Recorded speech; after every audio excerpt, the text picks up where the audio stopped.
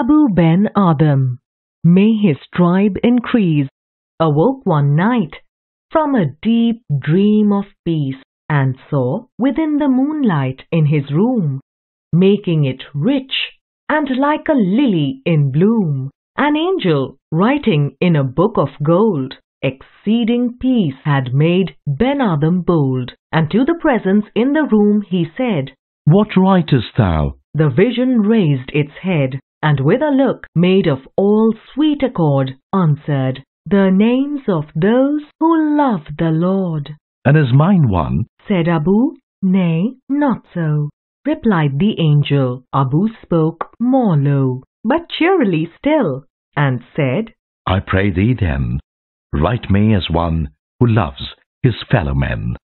The angel wrote and vanished. The next night it came again with a great wakening light, and showed the names whom love of God had blessed, and lo, Ben Adhem's name led all the rest.